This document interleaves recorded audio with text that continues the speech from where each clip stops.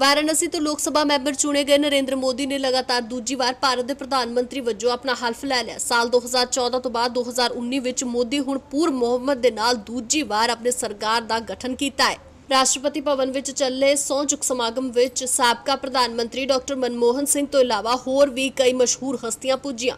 Bharatiya Janata party ਦੀ ਅਗਵਾਈ ਵਾਲੇ ਗੱਠਜੋੜ ਐਨਡੀਏ ਨੇ 352 ਲੋਕ ਸਭਾ ਸੀਟਾਂ ਤੇ ਜਿੱਤ ਦਰਜ ਕਰਕੇ ਸਰਕਾਰ ਬਣਾਉਣ ਦਾ ਹੰਭਲਾ ਮਾਰਿਆ। ਉਧਰ ਕਾਂਗਰਸ ਦੀ ਅਗਵਾਈ ਵਾਲੇ ਯੂਪੀਏ ਤੇ ਹੋਰ ਦਲ ਬਹੁਮਤ ਦੇ ਨਾਲ 272 ਸੀਟਾਂ ਦੇ ਆંકੜੇ ਦੇ ਨੇੜੇ ਵੀ ਨਹੀਂ ਪੁੱਜ ਸਕੇ। ਪ੍ਰਧਾਨ ਮੰਤਰੀ ਨਰਿੰਦਰ ਮੋਦੀ ਦੇ ਨਾਲ ਉਹਨਾਂ ਦੇ ਕੈਬਨਿਟ ਦੇ 41 ਮੰਤਰੀਆਂ ਨੇ ਵੀ ਸਹੁੰ ਚੁੱਕੀ। ਇਹਨਾਂ ਵਿੱਚੋਂ ਪੰਜਾਬ ਦੇ 2 ਮੰਤਰੀ ਹਰਸਿਮਰਤ ਕੌਰ ਬਾਦਲ ਅਤੇ ਸੋਮ ਪ੍ਰਕਾਸ਼ ਵੀ ਸ਼ਾਮਲ ਨੇ।